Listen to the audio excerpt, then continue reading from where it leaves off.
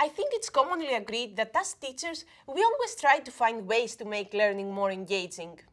This pursuit of improved student engagement was the catalyst for the gamification movement, meaning the concept of incorporating game-based elements into everyday tasks and activities to teach, persuade, and motivate.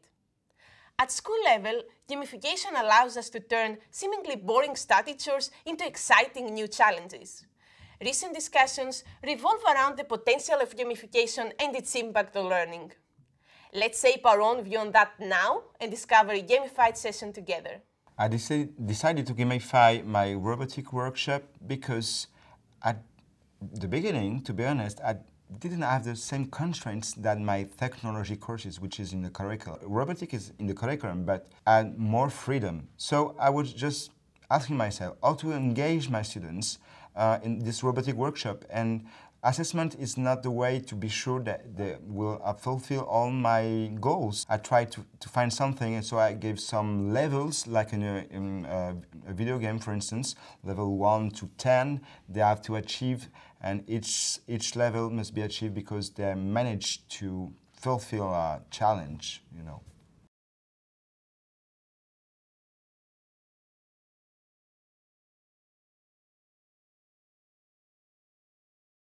So it's a color system from white to green or red. The second system, I gave them a diploma each time they fulfill certain steps. In fact, it's very powerful because they love to get a diploma in robotics. The third step is that I set challenges with something fun that could be connected sometimes to reality or with something artistic, you know, something that surprised them. What helped me to gamify these lessons is because it wasn't solely technology. I didn't felt the same constraints, but in fact, the constraints are in our heads, for sure.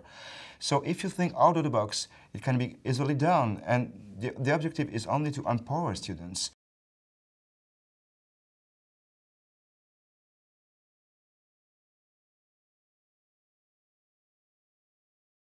To design the levels, not too difficult, not too easy, to help students to achieve it and keep a motivation. And you must take into account the fact that failure is okay too during a game, because a game, when you lose at the first mistake you do, is not really a game. So it's important to have that process where students want during the game to do it again until they achieve it, but not 10 times. I have the right to fail too. So if we want to gamify and to say, okay, it's okay to fail, ourselves, as teachers, we must be okay with ourselves to fail. So we try the first year, okay, that's not good, but it's not a problem. We can improve it. And so it's almost 10 years I teach robotics now, so I have something that works, and I know I have some tips I developed for myself. But it's an experiment, ongoing, you know. So to gamify, there is several levels. Rewards first. Reward for each step. And this is the most powerful, even more powerful than my other, hints, because students love to have the teacher's signature, that on that day you achieved that, and that is the proof. And they love it. They're running for it.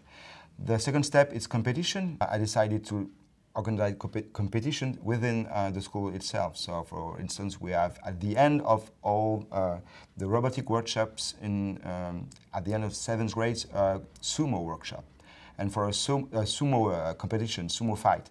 And so the robots must be powerful, program must be really good, and they have to modify the robot itself. So we have all the skills for that final fight. And then we can organize a classification and reward them with a 3D print.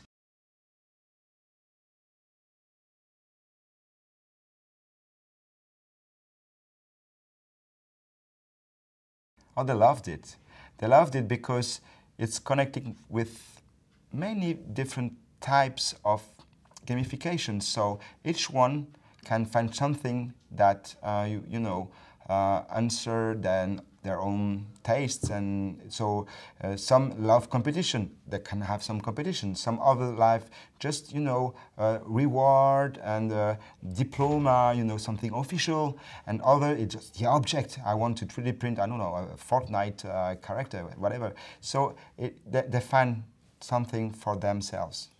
I think that students now develop a taste for a different way of learning, and so maybe they connect easily to the games they play, and maybe they could criticize the game themselves and say, okay, the game is great because I collaborated, and it's connected with the way we collaborate in the classroom maybe. So it makes them discover that there are different ways of learning.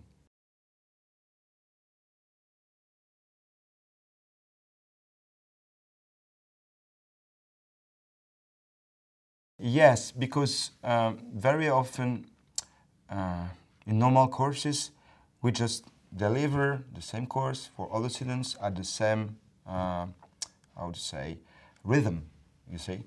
And in that way of teaching, each one is moving at its own speed, and it's okay.